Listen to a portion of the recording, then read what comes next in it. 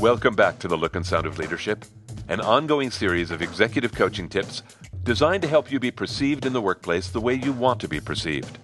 I'm Tom Henschel, your executive coach, and today we're talking about performing like a TED Talker. Caroline in London wanted to know what to do with her body. Caroline was one of 8 division heads who would speak at the company's annual global management meeting. The CEO told them they would each talk for 18 minutes just like a TED Talk. And she said she wanted each talk to be as riveting as an actual TED Talk. The division heads asked for help and got paired up with me. Eventually, I would work with each of them individually, but this was our 90-minute group kickoff call. We had discussed how to rehearse, how to build ideas while rehearsing, and whether or not to memorize. By the way, that conversation that I'm referencing is the episode called Prepping Like a TED Talker. It was at the end of that conversation that Caroline, admittedly nervous about delivering any speech at all, asked how they could rehearse their bodies. I asked what she meant, and she said, "Well, I just can't imagine walking onto that stage and looking out at all those people," she said. "I'm not worried about what I'm going to say. I can figure that out. But what am I going to actually do with myself? That is a yawning black chasm to me." Thinking I might have an idea to help, I asked, "Where's the meeting happening?" "Vegas," said Marissa from Cupertino. "Is it there every year?" I asked. "Do you know what it's going to look like?" Adam in Phoenix said, "We had it there 2 years ago." "It's massive, Tom," said Caroline. "The stage is enormous. Huge screens hanging behind you like a world summit." "It is a world summit," said Chloe from Montreal. "Caroline," I said, "if you can picture all that, then it doesn't have to be a black chasm. It doesn't have to be scary." "Easy for you to say," she said. "We can work on this," I said, "just the two of us. I think visualizing the event will help you."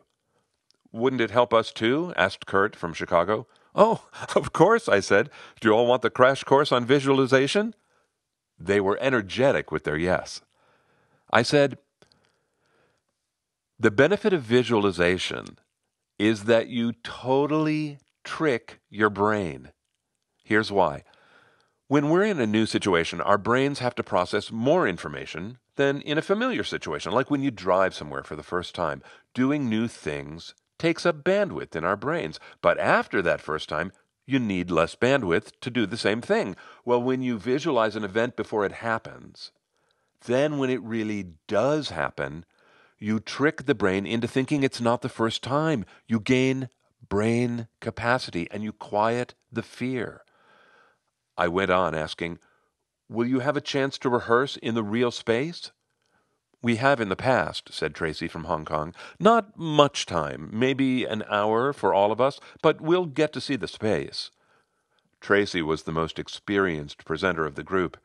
I said, "If you can, get the people there to make the space real for you. Ask them to turn on the real lights they'll be using, the real sound, the real microphone, the real clicker. Get it as real as it can be. Ask for help, even if the folks in the venue are grumpy. It's their job. They'll get over it. Besides, it's your butts out there. Anything that'll make things seem more familiar on the day increases your brain's capacity."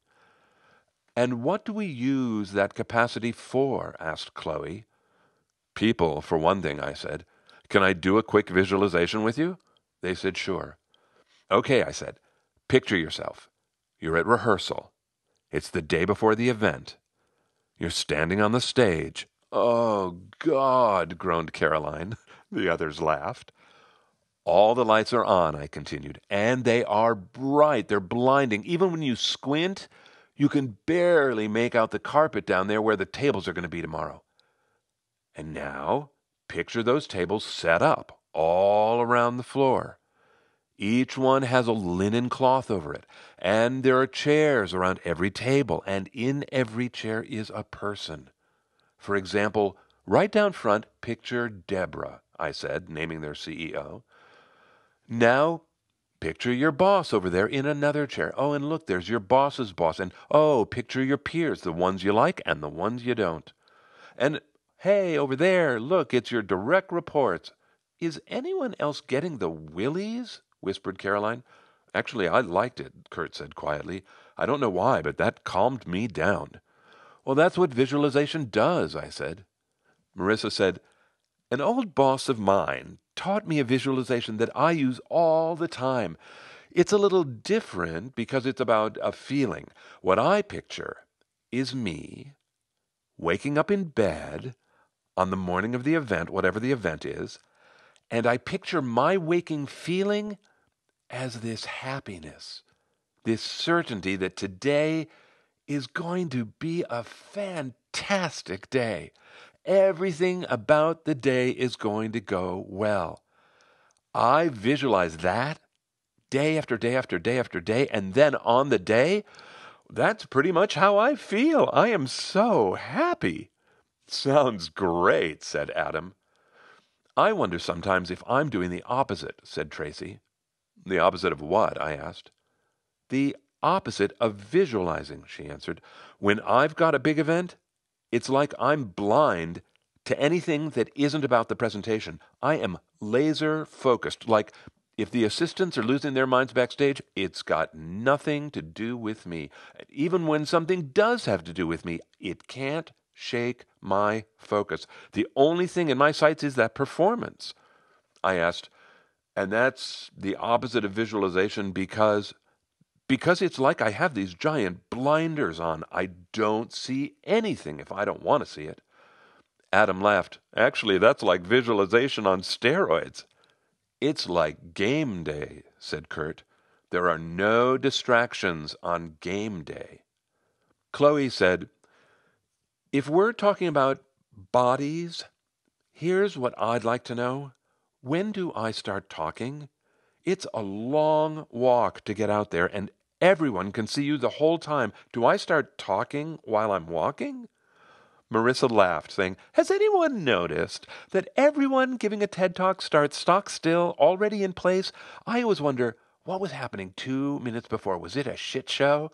The group laughed. What about us, Tom? Asked Kurt. Do we just walk out silently to some magic spot and start talking? I said, if the venue is that big, somebody will have figured that out and they will tell you what to do. But look, no matter what they tell you to do, you're going to follow the same rule you follow when you're standing in front of a conference room. And which rule is that? Asked Chloe. Until you're in focus, don't talk. Get in focus. Ooh, I like the sound of that, said Caroline. What does it mean? What does in focus mean? I asked. Well, focus starts with you. To keep me listening to you, you need to be focused in your mind and focused in your body. They go together. So if you're up there and your body's swaying or you're fidgeting or you're doing a little box step or you can't look at us, you do not appear focused. And that makes it harder for me to stay tuned into you. But it can be really distracting up there, said Tracy. As it can be in front of a boardroom, I said. It always comes down to the same thing. It has to be about the people. You have to look at them. You have to talk with them. You have to connect with them. That's what gets you in focus. But there are so many more of them, said Caroline. It's true, I said. But that's no reason not to talk to them. You know how to talk to people, so talk to the people in the room. Don't create artificial behavior. There was silence. Then Marissa said, that same boss who gave me the wake-up feeling, she did what you're talking about, Tom. We had these enormous global meetings, and in those days the technology was really primitive, but she always sounded just like herself. She sounded the same as she sounded in her staff meetings and like she sounded on the phone with her kids. She was amazingly natural in every setting. Caroline spoke. So, are you saying I shouldn't be thinking about my gestures? Which I was, everybody. I confess, I was thinking about my gestures. I laughed, saying, unless you're an athlete or a dancer who's used to programming your body, no, I would not encourage you to isolate parts of your body or script out actions. Oh, I want to gesture like this about that. Or, oh, on this slide, I'm going to look over there. I think it's better to trust your body is going to act naturally. Well, I can act naturally and hyperventilate, Tom, said Caroline to more laughs. She continued, no, I'm serious. When you say natural behavior, that gives me a broad brush to paint with. How am I supposed to know what's going to be most effective? How about if I share a secret with you, I asked. I hope it's juicy, quipped Kurt. Here's how I get in focus, I said.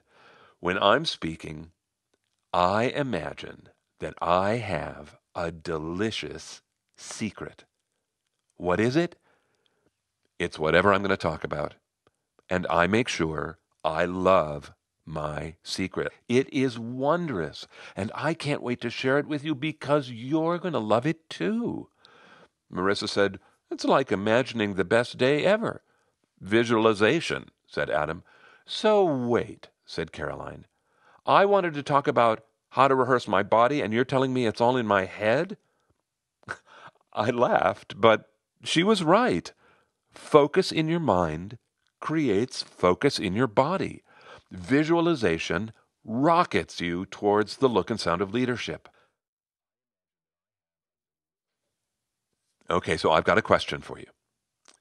Can you picture yourself getting up in front of a room, any room, it doesn't matter, a staff meeting maybe, a training maybe, it doesn't matter, but there you are, you're in front of these people. Can you picture yourself stopping and looking at people before you start speaking? Can you picture yourself looking at people and seeing the people? I think people start talking way before they're ready. People jump into speaking as if it's going to hurt, so they better get it over with, or at least get it started, Well, when you do that, you don't ask for our attention. So it's harder for us to give you our attention. So we're going to be restless sooner. And look, I'm not talking about a big, long, awkward silence full of lingering close-ups. I'm just saying start on them. Look at them because it's really about them. If you can't get your ideas from your head into their head, what good was it? So start with them. They're the customers. I think being in focus happens when they see you and you see them. That's when you start talking. And oh my, visualization helps. I mean, look, we see people do this in the movies all the time. Here's the one that leaps to my mind is Cate Blanchett when she was really young. It was the first movie I ever saw her in. It was called Elizabeth. She was playing the young girl just as she was becoming Queen Elizabeth I, the daughter of Henry VIII. There is a scene that I remember. She is practicing in a mirror of something really important that she has to say, and she's rehearsing it over and over and over. We see people do this in the movies, right? This is something familiar. That person practicing in the mirror, that person is visualizing.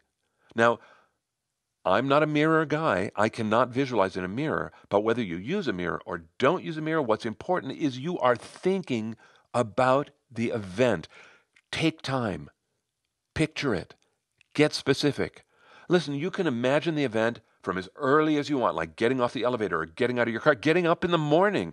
You can imagine it then all the way through to the end, all the way until you finally get to go to the bathroom, finally. It's like you can imagine a ton. There's lots to imagine, and every detail that you imagine creates familiarity on the day. And familiarity creates comfort and ease. And those are good things to have on game day. So visualize. It's worth your time. It's about this time in the podcast that I usually say, hey, if this episode interests you, some others you could listen to are, well, I could list 50 for this one. The very first gig that I ever had as a consultant, as my career was transitioning from actor to consultant, the very first thing I ever did was I was a presentation skills trainer. And that makes sense, right? I'd been directing in theater and been myself an actor. Well, that was not a big leap for me. So given that background, it makes sense that I would have written a whole lot of these tips about things related to presentation skills, right? Things like I talk too fast, or managing nervousness, or making stories soar. Well, I've written so many tips about presentation skills, it has its own category in the archive. The archive is on the Essential Communications website, essentialcomm.com, essentialcomm with 2 M's.com, coaching tips. They're all there, and you can sort them so you can only see the ones related to presentation skills or managing up or managing yourself. Anyway, help yourself. Essential Communications is the name of the company, essentialcomm.com, coaching tips. This month, thanks to Jonathan Wilson 1 and I'm going to say it as CamArt73, who each left reviews in iTunes. CamArt73, yours just made me laugh out loud, and Jonathan Wilson 1, I'm honored for what you said. Thank you both. And by the way, very well written, both of you. Nice use of language. That was great to read. Speaking of great to read, after I read those reviews, I wondered if there's other places that I should be looking for your feedback and for being in touch with you. You know, I never look anywhere but iTunes just because I've never thought to. If there's someplace else that you are posting about this podcast, if there's someplace else I should look, would you let me know? I would love to see what you write, and I'd love to be in touch with you. I am the contact button on the Essential Communications website. It's been fun talking to some of you recently about coaching. Wow, you folks are great. Until next time, I'm Tom Henschel. Thanks so much for listening.